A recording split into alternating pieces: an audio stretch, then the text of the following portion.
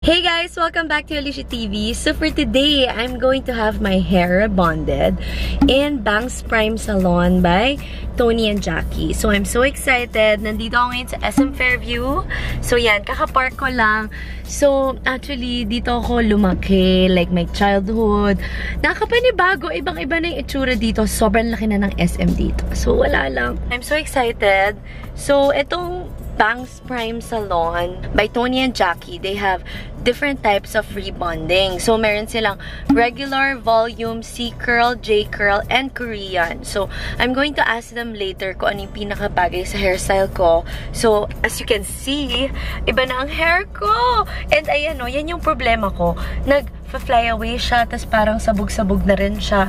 So, regular naman talaga ako nagpapa-rebond kasi nga, ang gulo-gulo ng hair ko, it's uncontrollable. Kaya, kailangan niya magpa-tame. So, yeah, I'm so excited and I hope you enjoy this video. Let's go! Babe, look! Nire-rave to ni Mark. Best Korean daw for him. Best K-barbecue. I shall try this soon. Hey! So, this is the family business of Mark and his family. I'm so excited for them.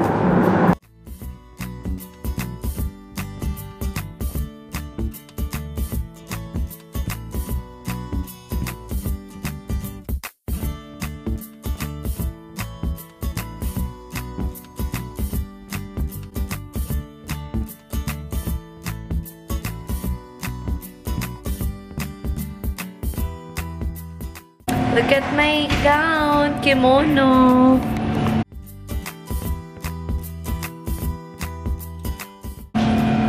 Hi. Say hello. What's your name? My name Anne. Anne. Okay, she will be my stylist for today. Siya yung magre-rebond sa akin. So, she's Korean and then nakakaintindi siyang konting Filipino. Konti lang. Konti. So, she just said that my hair is not too much healthy. Yan. So, in-interview niya ako kung ano nang napagawa ko sa hair ko. Sinabi ko sa kanya na nagpapa-rebond ako before. Tapos kakapakulay ko lang. Tapos kailan yung last rebond ko? I think early last year. This product from Japan. But this our branch the best medicine, Okay. treatment. So, from Japan daw tong mga treatment nila. So, it's organic and the best. So, meron silang Mukota Clinic. Meron silang 6 steps.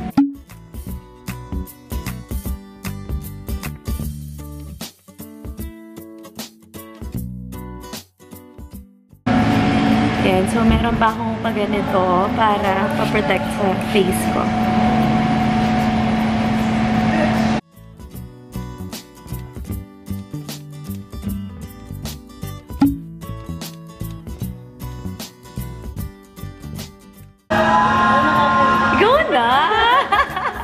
Pakiulat, please. Down part ko lang siya ilalagay yung yes. So, yung mga treatment daw, hindi nilalagay sa roots. Opo, ma'am. Kasi magiging valid yung outcome ng hair mo, magpapasok ko siya ng dandruff, ganyan. Okay. The treatment is the for hair, for damaging hair. Okay, okay.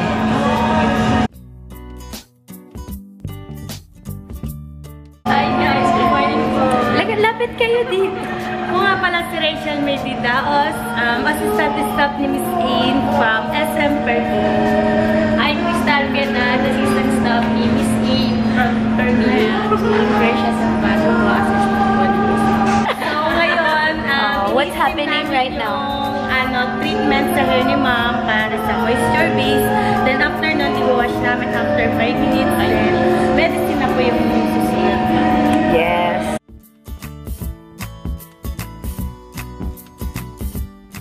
Next treatment is the repairing one.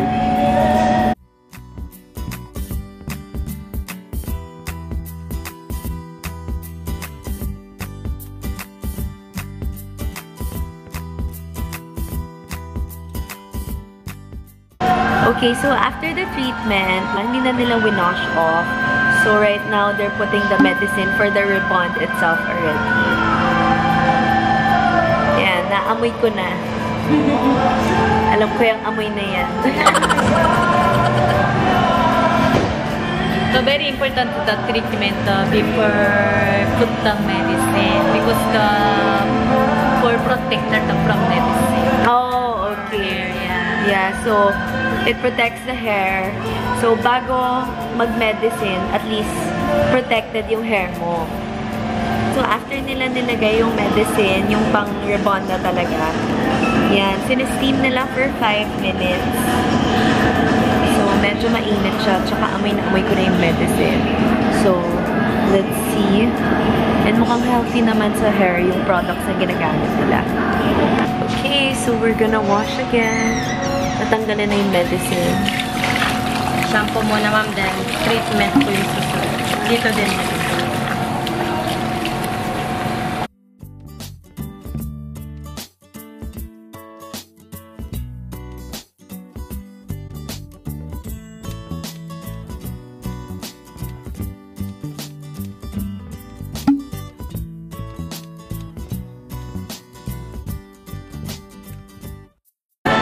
Okay, so medyo mga nasa final step na tayo. Mga gitna na. Ayan. So after nung medicine and yung mga treatment, pinaplansya na yung hair ko. Stinrate muna siya. Tapos, itong mga ends, medyo kinocurl siya para magkaroon pa ng volume. So yeah. Narinig niyo ba yung mga Korean songs? So my stylist is Korean and she doesn't watch Korean drama. I told her to watch Descendants of the Sun. Sabi ko pag nagka-time siya, she needs to watch Descendants of the Sun, My Love from the Star, Strong Girl Bong Soon. Yan yung mga nakakakilig. I'm stronger the Bong Soon. Yeah. You like that? It's so good. I love it.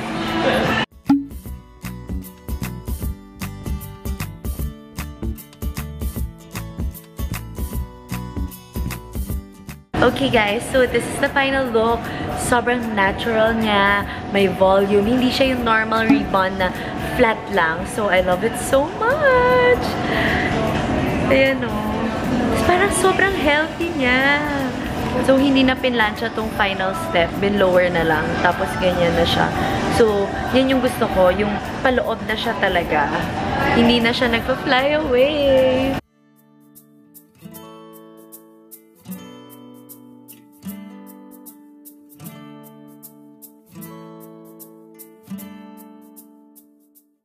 Okay guys, so I'm back in the car. Ito na, ma-explain ko na na maayos kasi medyo naiya ako. Ang daming tao kanina. So anyway, ayun na nga. I love it. Tingnan nyo naman. Super natural niya. And I didn't know actually na meron palang different types of rebondings. Ako kasi, pag nagpapa-rebond ako, kasi alam mo yun sa tabi-tabi lang na, alam mo yun, mga libliban, yung mga ganong levels lang. Pero right now, it's so good. Kaya pala laging dry yung hair ko. So ngayon, ayan o. Parang super healthy. Ang soft, ang smooth niya. I love it so much. Tapos nakapaloob siya. Alam mo yung hindi siya flat na parang flat na gano'n. Kasi yung recent rebond ko, super flat ng hair ko. Nagmukhang malaki yung face ko. So right now, ayan o, paloob pa siya. So, if ever you're wondering, yung ginawa nila sa akin na treatment today, it's 10,000 pesos. So for me, medyo mahal siya. Pero, worth it na rin siya kung gusto mong maging healthy talaga yung hair mo. Kasi, alam mo yun, quality talaga. It's an upscale brand. Plus, they will treat you like a VIP. Alam mo yung ang daming gumagalaw ng hair ko, tapos may pa-coffee pa, may pa-cookies pa, tapos isang ganyan mo lang, nandyan na sila. Alam mo yun, grabe yung service nila. And the ambience, sobrang relaxing. Feel ko makakatulog na ako. Alam mo yung, when you wash your hair ko, parang may massage pang kasama. Super na-relax ako. So, for me, worth it na siya. So, sometimes, you just have to pamper yourself. Gastusan niyo yung sarili mo. Love yourself. Yes! So yeah, I'm going to an event now and I'm just going to end the video here. So thank you so much guys for watching. I hope you enjoyed this vlog and sana may natutunan kayo. I hope you visit the SM Parkway branch of Bangs Prime Salon kasi sobrang nagandahan ako. Grabe yung ambience, grabe yung service, superb. I love it so much. So thank you so much. I hope to see you guys soon. Comment down below what you think and give this video a thumbs up. Bye!